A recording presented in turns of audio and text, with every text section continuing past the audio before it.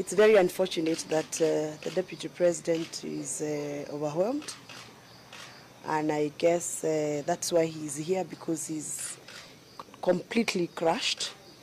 We've not been able to have any conversation with him or even to see him properly, because we came in when the doctors were at it, and therefore we may not be able to talk about his medical status right now.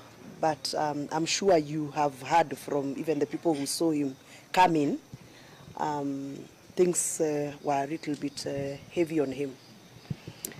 Yeah, so we just came here to just support the family and support his workers, his support staff. They are really crushed, and we are hoping and praying that he's going to come out of it. You don't sit in the Senate, but you've just seen what has happened in the Senate. Maybe a sentiment on this as the Deputy President is still in this facility. It's quite unfortunate that politics has pushed us to the extent that we no longer respect life or dignify life.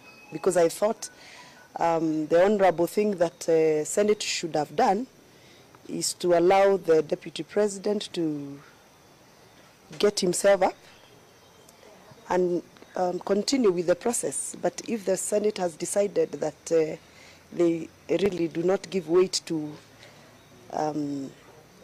the human defeat of the process, then I think we have a lot to rectify in this country. It's very